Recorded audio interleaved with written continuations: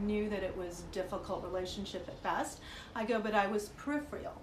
And so anyway, he was just like, and I said, and I know that summer was the summer that I was planning this big trip to go to Africa. So I go, I wasn't even there that summer. And in my mind, I wasn't. It's been 4 years.